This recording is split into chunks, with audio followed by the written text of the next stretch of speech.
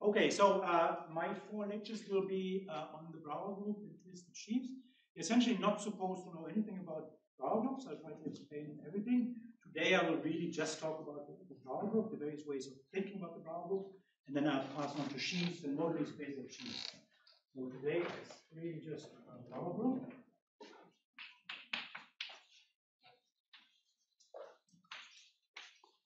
And Brauer groups are, of course, very ancient topic coming from algebra and number theory and so on. And I'll focus on geometry. So for me, so I usually, not always, but X will be smooth projected when I write the closed field. And you can even think of a K3 surface or hyperkiller if you want to make this fit into the program. But so for the first part, I'll be more general. Okay, so first part is I recall a few things about H1, H2, and things like this. Okay, so you know that the Picard group of X can always be described as H1 X OXR. Now the first thing you have to say is what's the cohomology with respect to which topology? And typically you would take the Zariski topology here. But it turns out that this is the same as taking the eta topology, the first cohomology of the same sheaf. But once you write eta, people tend to write Gm. That's the same thing. And if X is complete, then you can also complex. Then actually complete and complex. Then this is the same as the analytic homology of all X stuff. Okay, so this is for the group Gm, so GL1, and you can ask, what about other groups?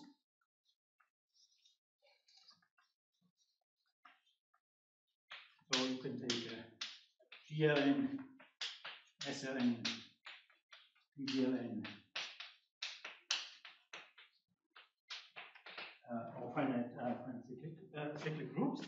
And then Serre a long time ago introduced this notion of a special group. G is special if Zariski cohomology, the values in this group, is the same as eta cohomology. With values in this group. Generalizing this isomorphism here, this parameterizes Zariski locally trivial G bundles, and this parameterizes eta locally trivial G bundles, or torsos. And use torsos.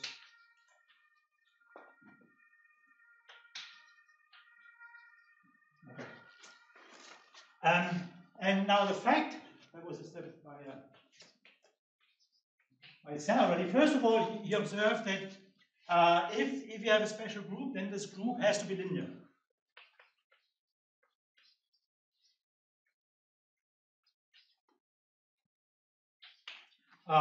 For some n, and then the question is, of course, which of the linear algebraic groups are actually special.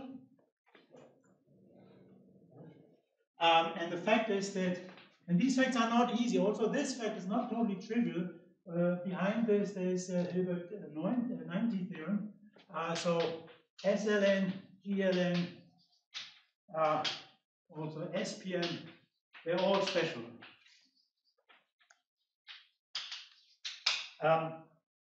But groups like PGLN and cyclic groups are not. Okay.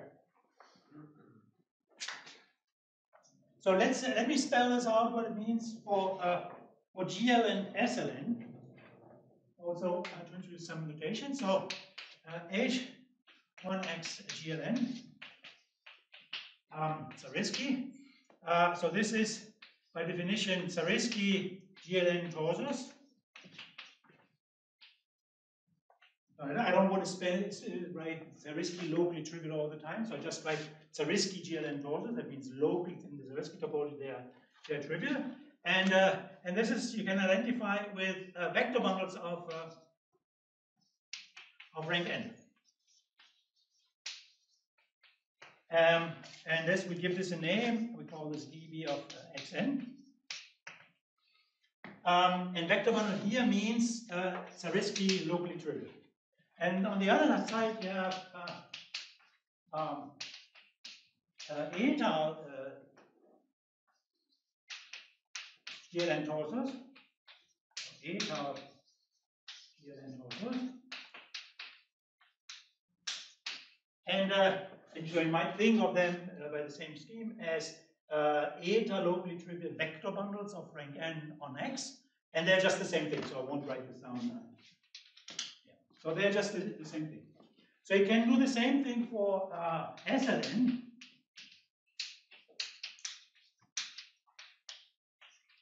Again, I told you, according to Sarah, first cohomology of the two is with respect to the two topologies is the same as L. And now what do I have here on the left hand side? I can again say by the same technique as for peak. We say H1 with values in SLN and Zariski locally trivial SLN torsos.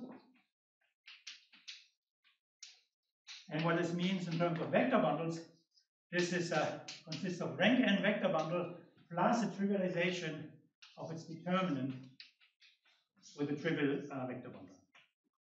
And we call this set here maybe SDB, so the S for special, and then on X rank n. So this is what this parameterizes, and on the other side, at first it parameterizes eta SLN torsos, but according to Sarah, these things are the same thing. So I introduced this set, and I introduced this set, and obviously we have a map between the two. Every such SLN torso, or in particular GLN torso, because I just have the bundle here, so I get a map between the two. Xn. Obviously, this map is typically not surjective, because you might have a vector bundle with non-trivial determinant, and it might also not be injective, because there might be two relations that do not come from isomorphisms of E. Of course, in all this, I didn't write, but what I always meant was, of course, up to isomorphisms. And here an isomorphism is an isomorphism of E that gives the same eta on the determinant. So this is the map. And we reinterpret this in terms of cohomology in a second. Okay. So now let's do maybe the same thing for PGL. And this is the main for us.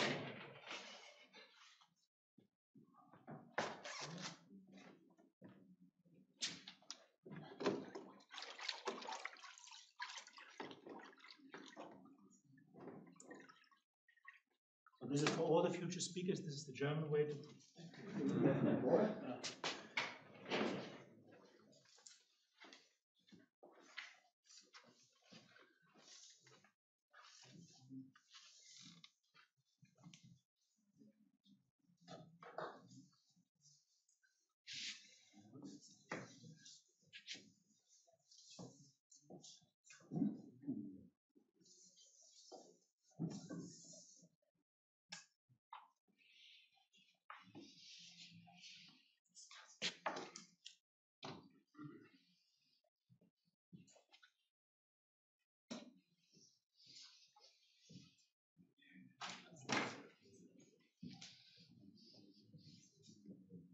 Okay, so just to get used to this, let's do the same thing for PGL.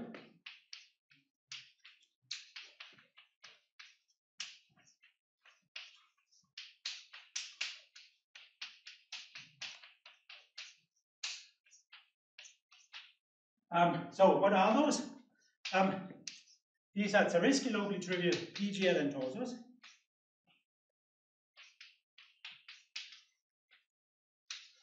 And I can identify them with so-called Brauer-Severi varieties. So these are Brauer-Severi. Oh, sorry, no, sorry. To say locally trivial, locally isomorphic to Pn minus 1 times u. And here, what I'm using here is that the automorphism of Pn minus 1, of course, nothing but PGLN. Okay. And here, this is Zariski locally, it looks like a projective bundle. And in fact, we know this is the same thing as projectivizations of vector bundles. Okay, so on the other hand, and now, so I told you already, this is in general not an isomorphism here. So what we have here is eta PGL torsors. And now these are Brauer-Severi varieties.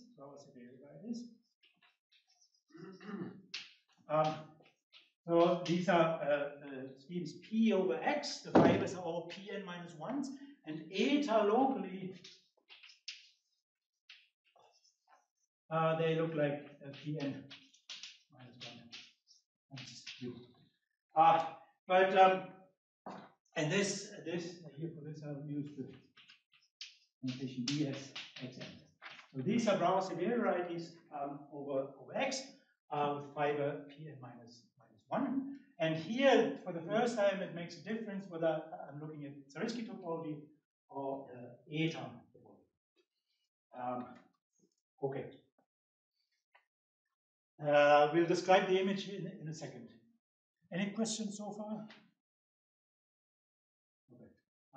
So now the next thing I want to do is I want to compare all these groups, the H1s and so on, and by a big diagram. And so the diagram I want to use is induced by the following diagram of short exact sequences as follows. So I have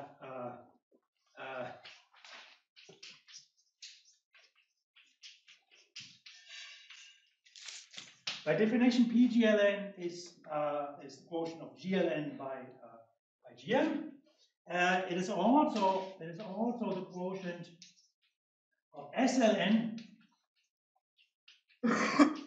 by nth root of unity. So here you put a scalar on the diagonal, and here you put an nth root of unity on the diagonal, and that gives you still an SLN matrix. Then you have mu n is of course contained in GM as SLN is contained in GN, and here mu n is the quotient, is the kernel of taking nth power. And SLN is the kernel of the determinant map, and everything is commutative, and all the rows and columns are short exact sequences. So that's the commutative diagram.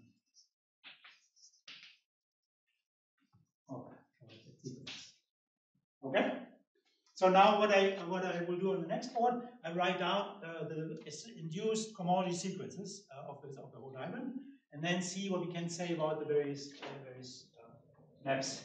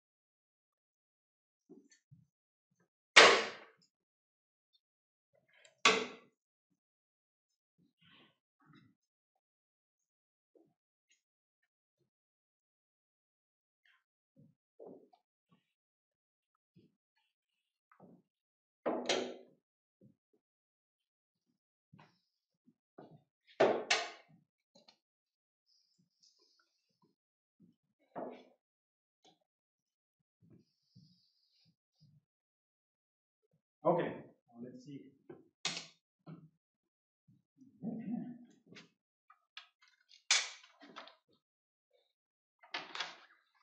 I get H1 of.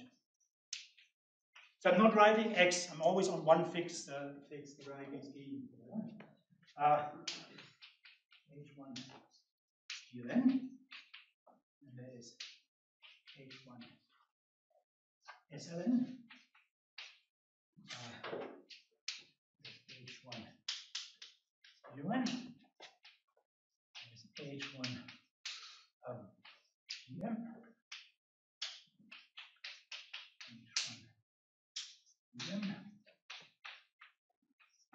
H1 PGLN, H1 PGLN, and then HGM,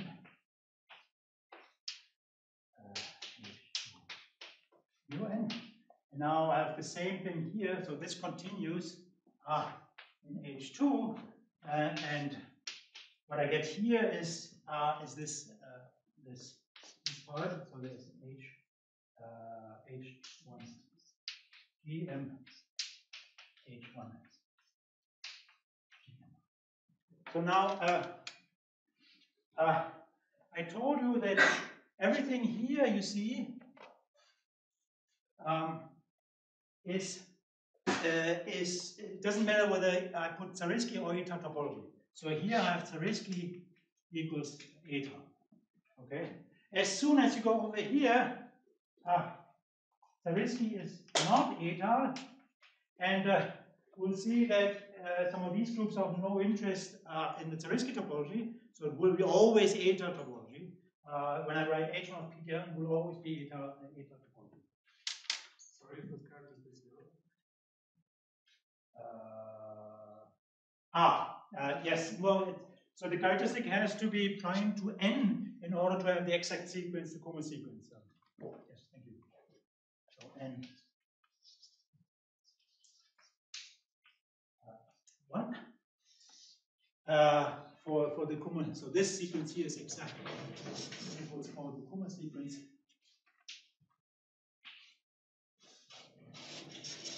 Okay. So now we know a few of these groups. For instance, here we have a Picard group of X. What this map is, here is nothing. So these are vector bundles on X of rank n, and the map here is the determinant of n. Right. Here I have, so again I have peak of X, and this map here sends the line bundle L to its nth power. So this H1 of mu n. So mu n is not a special group. Right? You say Zariski equals to that. That's true. That's true, except for this one. Actually, no. For H1 of mu n, it's still okay. For instance, you can use this sequence. So the H1 of Gm is the same as Zariski, and then you find that this one. Okay, so this one here was a set of special vector bundles, so purely determinant.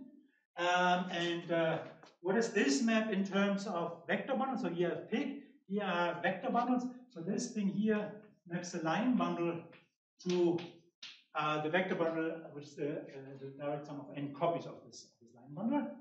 And finally, going from E here, so vector bundle, whether it has trivial determinant or not, to H1 of PGLN, interpreted in terms of Brauer-Severi. So this is Brauer-Severi n. This is taking the projective bundle.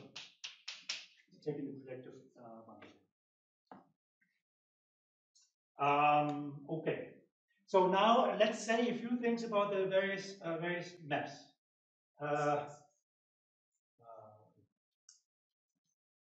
Yes. So let's first say something about this map. One. This map is injective. It's easy. Injective if X is complete proper and K is algebraically closed. Just extend this long exact sequence. It comes from H0 of Gm. Then there's the nth power map. If everything with X is complete, H0 of Gm is just K star, and you need the nth power map to be surjective. So algebraically closed is enough. That's injective. Then I want to say something about the corresponding map 2 here. So 2 is not injective, in general, of course, not injective, not necessarily injective.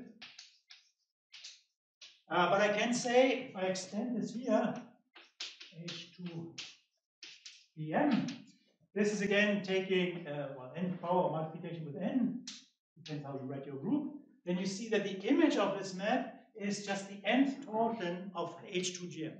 So the image is H2x Gm nth torsion. So n torsion. Okay.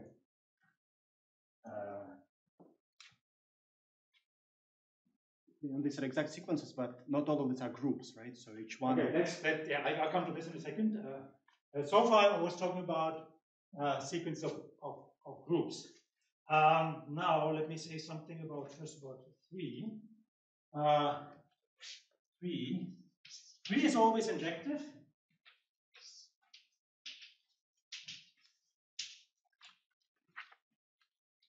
And finally, the remark: this one is surjective.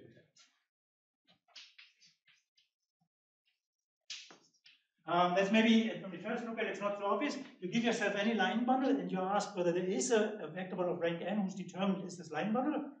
But what it takes is just L plus O. The determinant of that one is just L. Okay, so that one is surjective. And now comes the warning. Evgeny, to put here.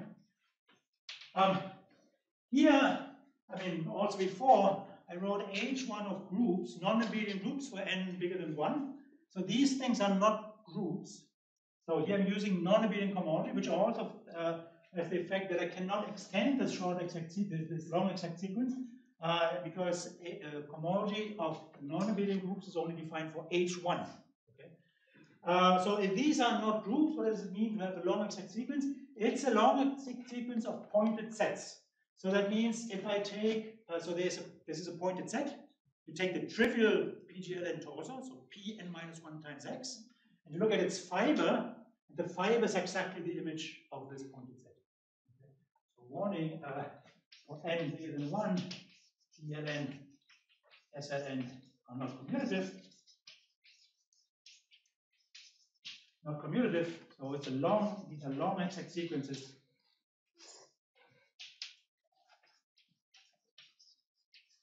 Of pointed sets.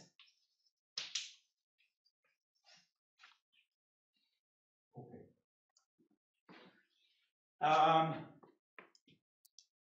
So for instance, it's not a priori. It's not so easy.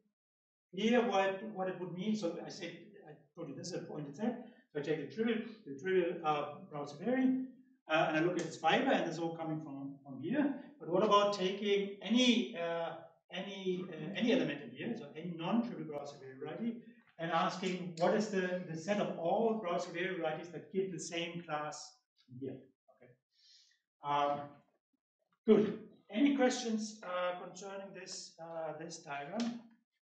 I'll make a couple of remarks more. Maybe I'll do them and then you can ask questions.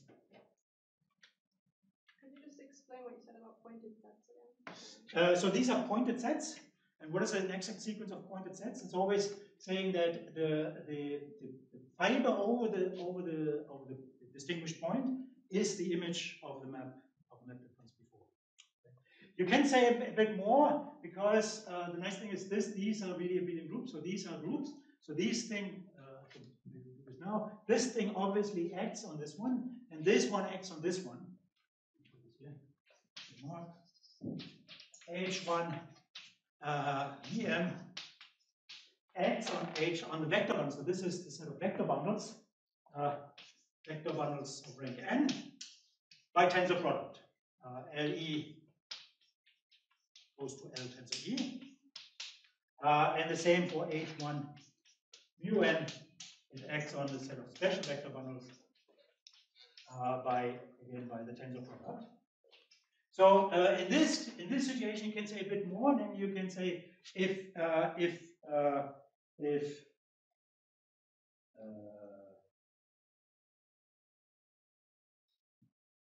I take a class in here that has it as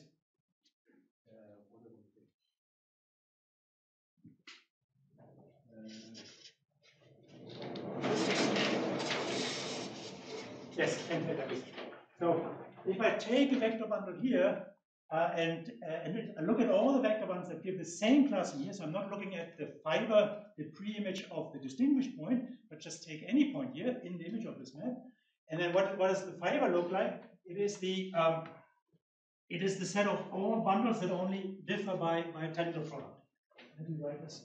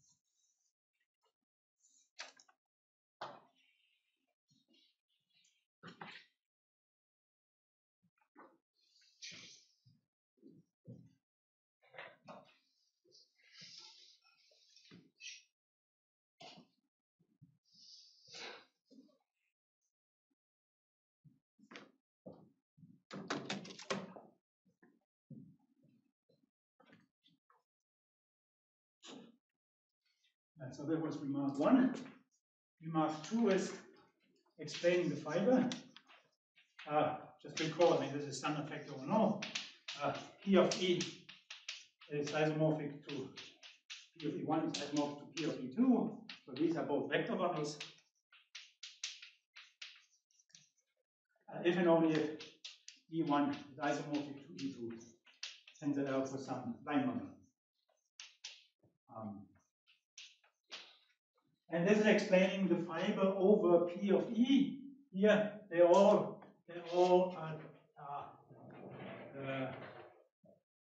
this group acts transitively on this on the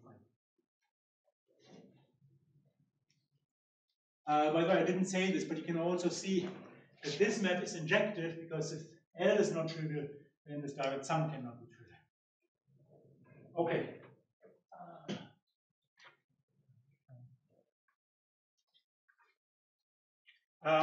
Next remark,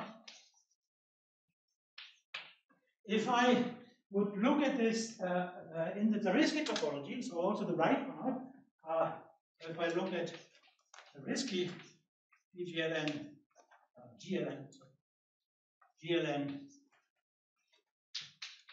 H1, Zariski, PGLN, this is always surjective. This is always surjective. You need smoothness of X, right? If X is smooth, otherwise. I need smoothness, yeah, it actually comes up in the.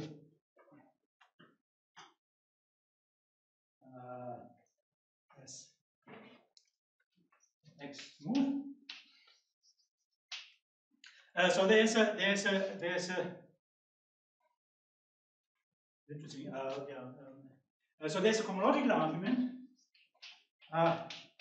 Using this sequence, that this one is 0, but that doesn't really tell you why this is true. But the geometric argument goes as follows: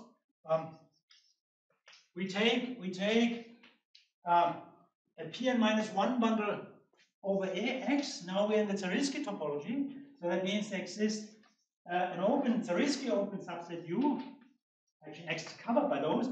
On which the U restricts to a trivial bundle, U times Pn-1. Okay? That's what it means to be an element in here. Now in here, you just take a linear hyperplane in Pn-1. You look at this one. All this D. And then, so that's a divisor in here, and you just take its closure. And that's a line bundle, that gives you a line bundle on P. And now, over the fibers in U, this bundle is nothing but O1. And then this, of course, remains true for all the fibers. So fiber-wise, this is O1. And then you just take the direct image under P, and you get a vector bundle of this OD. You get a bundle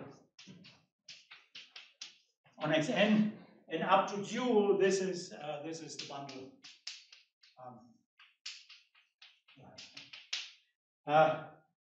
And the smoothness, probably dual, and the smoothness that Huybrechts just mentioned is used here. When you close the divisor, you have to make sure it's a Cartier divisor, not just a V divisor. I'm actually a bit confused here because I thought that's actually mentioned actually true for all. No, for singular surfaces. It's okay.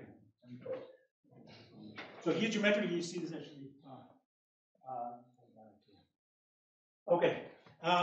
Remark 4.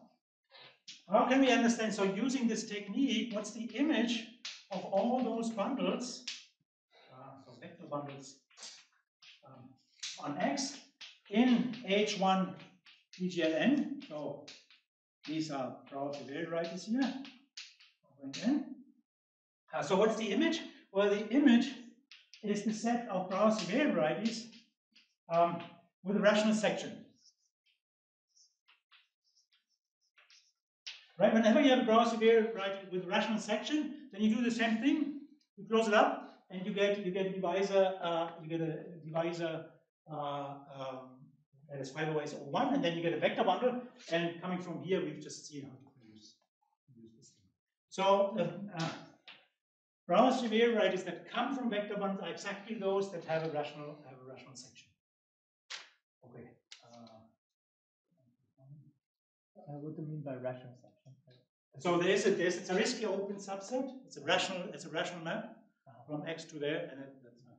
So it has to be defined on a Zariski open subset.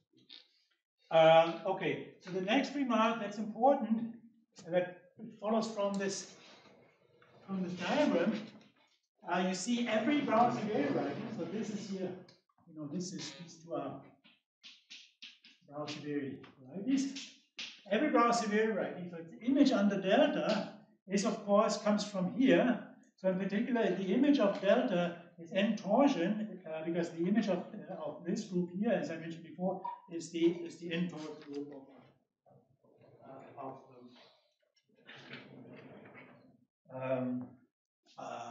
the H2Gm. So remark 5.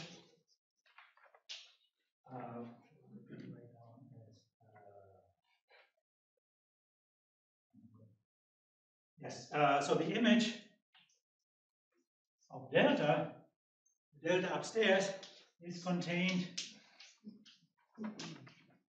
in the nth torsion part of H2 Gm. And there's a natural question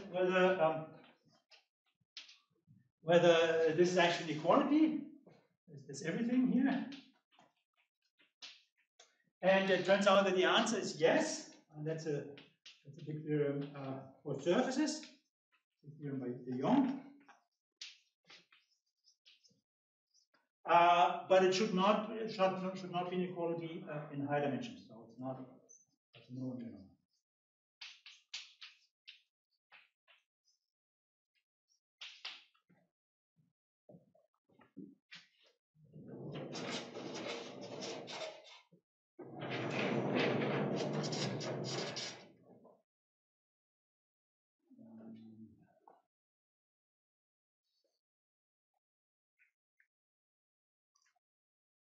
Sorry, Daniel.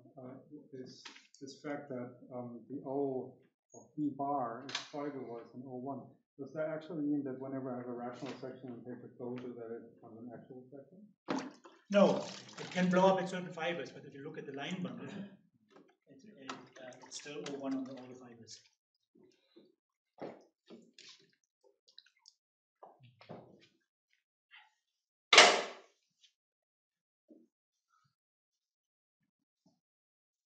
Yeah, before I erase this completely, just in time.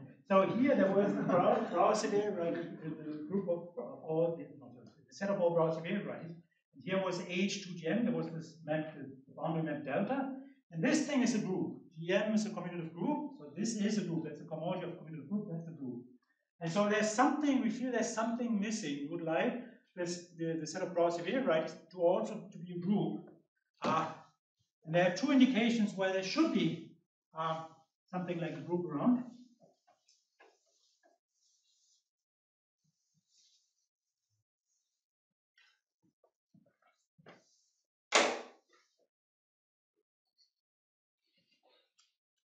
In remark 5, if X is smooth, then it's true, right? So in remark 5, it's about realization, the class, the torsion class. And the image is contained in torsion? Just equality. So you said no in general. But That's. If it's smooth, then it should be okay, no?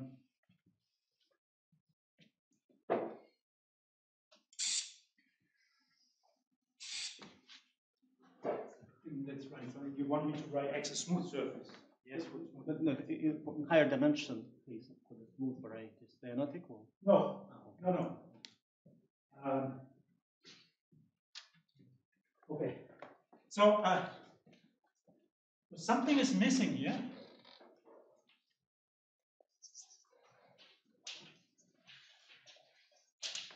First of all, so if I look at Brauer-Severi Xn, then we write this again as H1 PGL and N. This goes to the N torsion here. The N torsion is of course contained in the K times N torsion. Right? Everything that's filled by N is also filled by N times K. And whenever you have a GLN matrix, you can put it on the diagonal. You can put K of those on the diagonal. Sorry, no, not on the tensor product. And you get GLN times K. And so here there's a boundary for N times K, and here's the boundary for N. And this diagram you check is actually commutative. Okay, so it looks like we should have, if you don't stick to one N, then there should be something that's compatible with the group structure of H2GM. And the problem is really how to multiply two Brauer-Severi varieties. Right? That's not so obvious. And in order to approach this, it's more helpful to talk about Azumaya algebras, and that's part 2. Azumaya algebras, and this we will use in the end to get a group structure. So we'll tell you. Okay, so what is an Azumaya algebra? Again, there's a whole theory in algebra about Azumaya algebras. So here we are looking at Azumaya algebras on X. So an Azumaya algebra is for us on X is a locally free OX algebra A, such that eta locally A is isomorphic to the endomorphism of some locally free sheaf E, and of course you can somehow go to a refinement of your cover. You can actually also assume it's locally the endomorphism of the trivial spectrum. Okay. So the standard example is you start with a locally free sheaf and look at the endomorphism algebra of E. So OX, this is an OX algebra. OX acts by scalar multiplication, and that's a standard example. But these are the local models of my algebras. Then there's an exercise.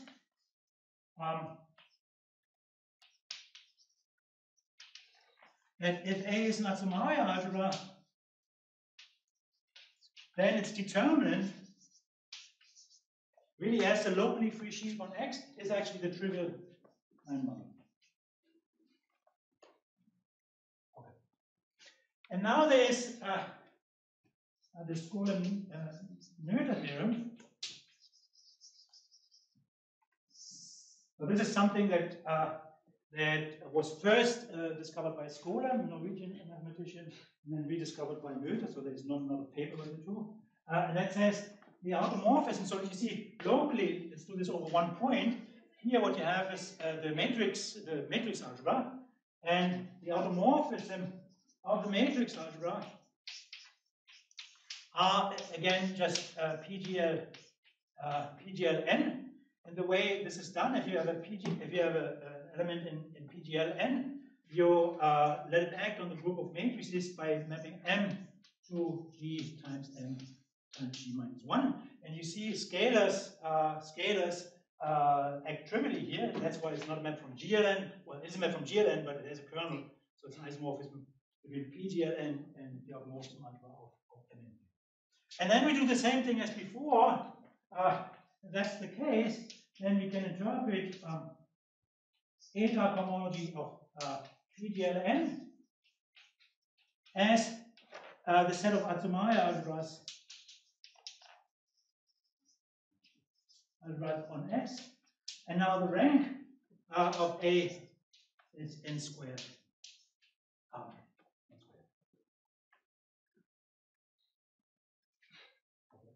And I'll call this set AZ X n. So that's the set of Azumaya algebras, and I put this here.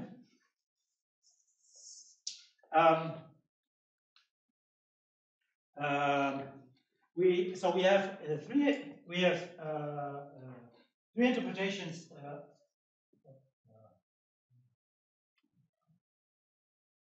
Well, so before this was the set of Brauer-Severi varieties, and here are the Azumaya algebras.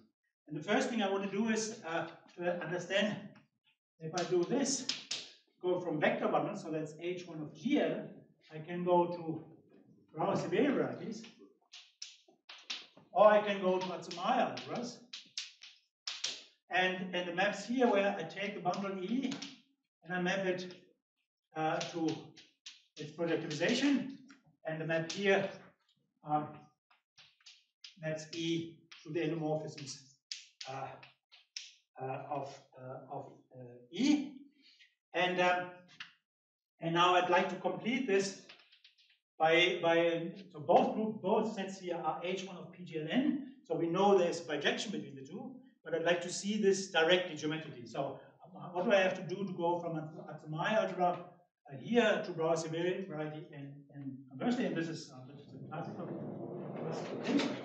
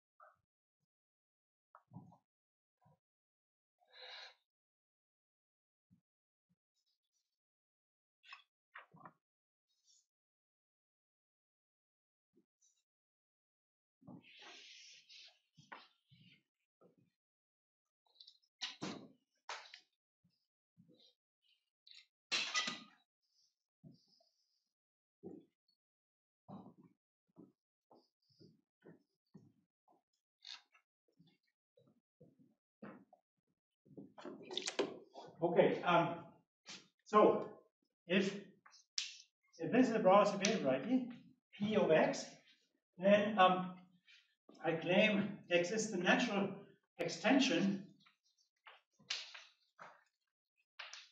of this form, and I call this thing in the middle TP tilde. So TP is the relative tangent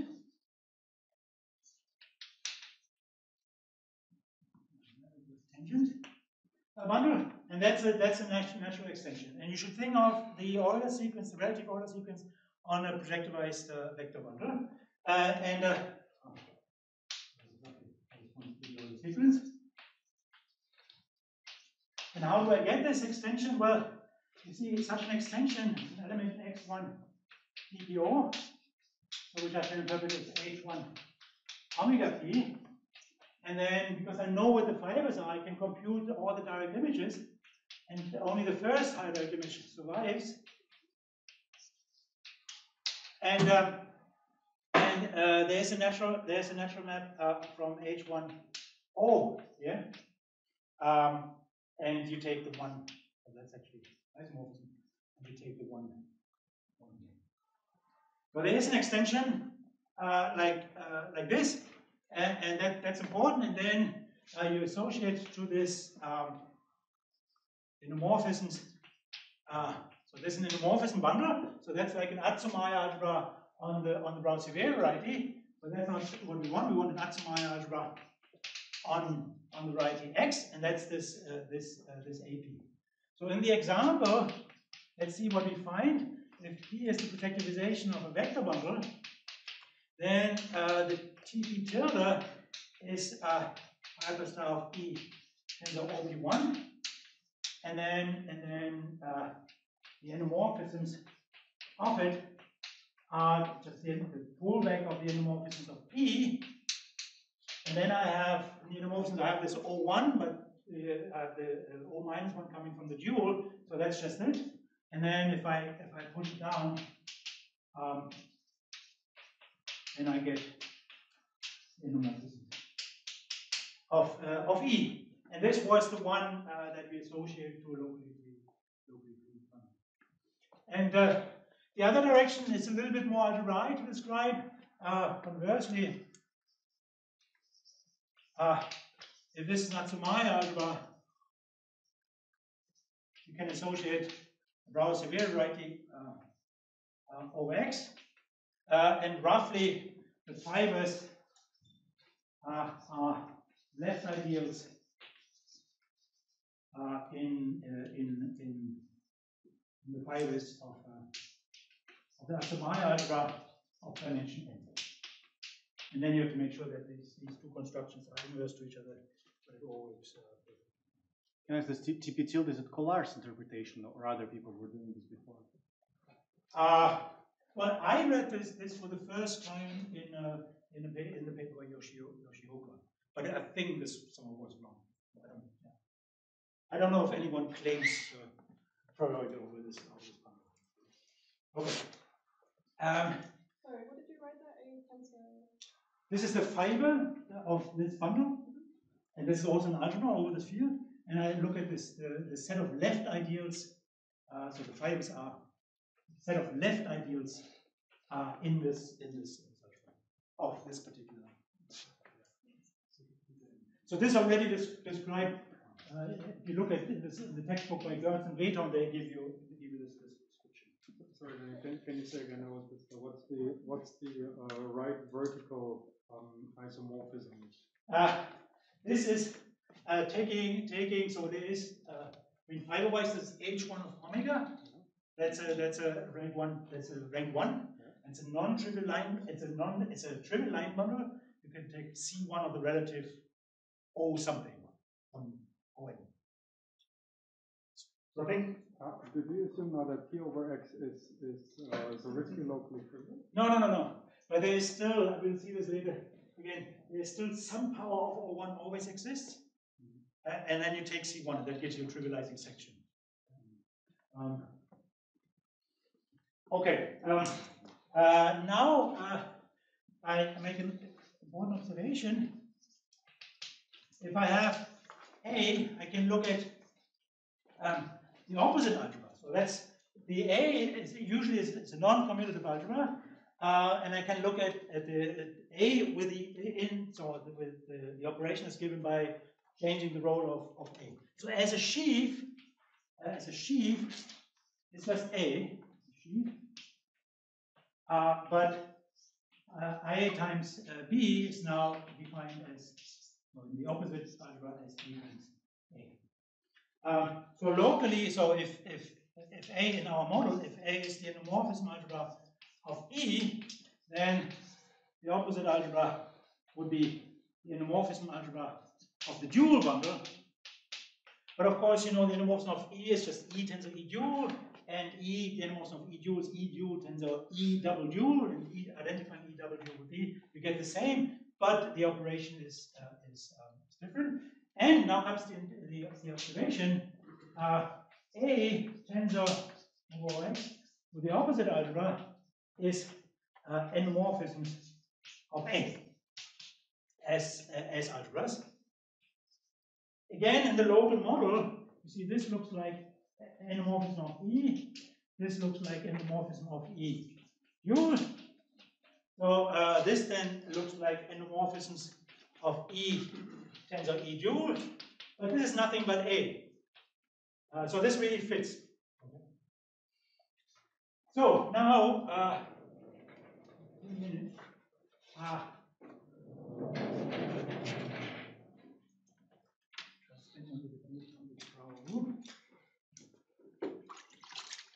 so I started introducing Azumaya by saying I want to have some multiplicative structure. So this is the first glimpse, but before actually is the observation that I can always take the tensor product of algebras and again get an algebra.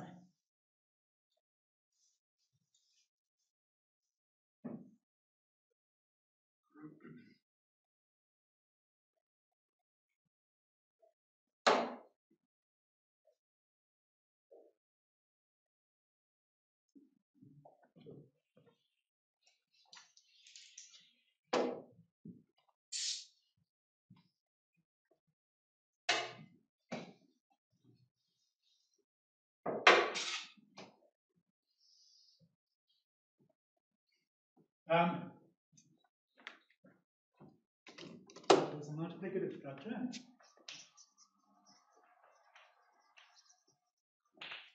On the set of all Azumaya algebras on X, so this is just the disjoint union of all those of rank squared, by taking A1, A2, and taking the tensor product. Okay. So that's again an Azumaya algebra. It's like the tensor product of two matrix algebras is again the matrix algebra. But it's not a group because we don't have an inverse. The tensor product can never have an inverse because the rank, I mean, I cannot kill the rank. Okay, so OX operates like a unit element. That's fine, but I don't have an inverse. And now we take this observation here, use star to define the inverse. So when you see, if I want some of the opposite algebra to be the inverse of Azumaya algebra, I have to declare this to be the trivial element in the group. And so I divide out by this. So I define the Brown group as a set of all Azumaya algebras on X, modulo an equivalence relation. And either you say, you say this is generated by saying A is equivalent to A tensor endomorphisms of any locally free sheaf. That's not an equivalence relation, but it generates one, or you just say A1 and A2 are equivalent if and only if they exist bundles E1, E2, such that A1 tensor endomorphism of E1 is isomorphic to E2. As algebras, of course, tensor E2.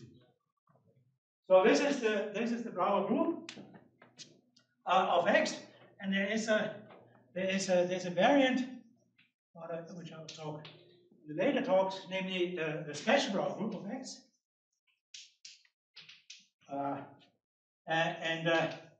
So this is the analog. You see, you should think of this as a degree 2 analog of vector bundles, and this as a degree 2 analog of special vector bundles. I divide out by a stronger equivalence relation, namely the one that I say A. So this one is generated by A is equivalent to a tensor to endomorphisms of E if the determinant of E is trivial. So this was introduced by Grothendieck in a remark, and Grothendieck has these three papers, Brauer 1 to Brauer 3, and at the very end of Brauer 2, he introduced this thing,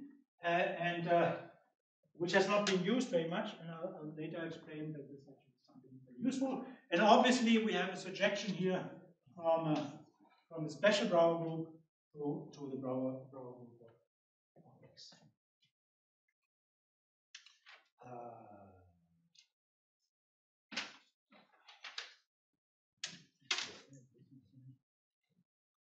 Okay, so I don't think there's any point in starting the Gerbes part now.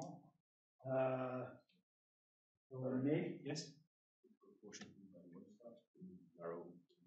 Okay, so there are fewer things that are equivalent to A because I have this extra condition. So yes.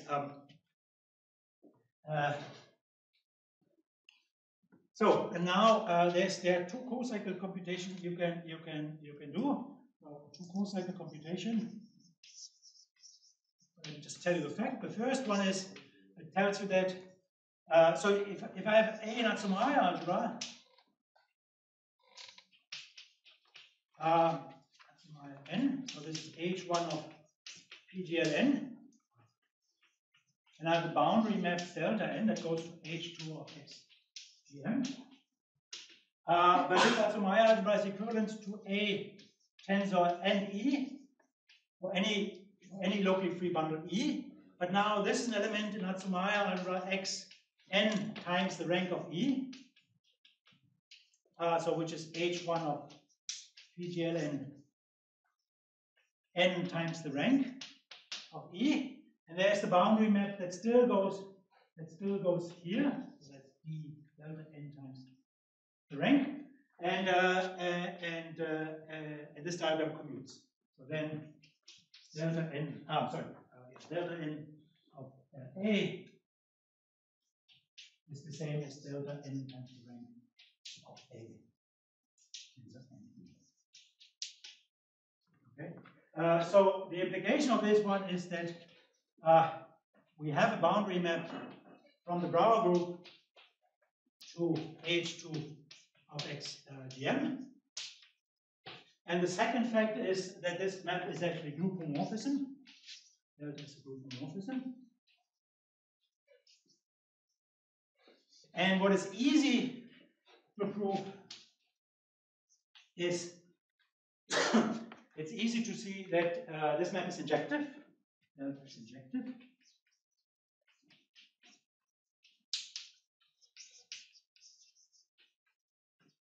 It's injective, and what is much harder, as an interesting story, is to prove the surjectivity, and that's mainly, I mean, there are many special cases, but in the end, so it seems Gabor probably had a proof, and then Lyon came up with another proof, and so on, but in the end, delta induces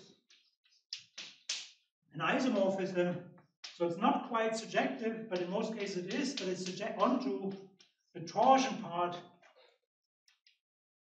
of Gm. And in fact, this is everything if X is smooth. If X is locally factorial enough, if X is smooth. And so this is all the diagrams, these big diagrams with H1 PGLN, H1 SLN, and so on. They all, once you allow the n to run, you can form this big Brauer group, and then you get an isomorphism of this Brauer group defined really in terms of Azumaya algebras, because in order to get the multiplicative structure, this is a group as a group is isomorphic to the torsion part, or just H2 of Gm of X, which we okay, I think this.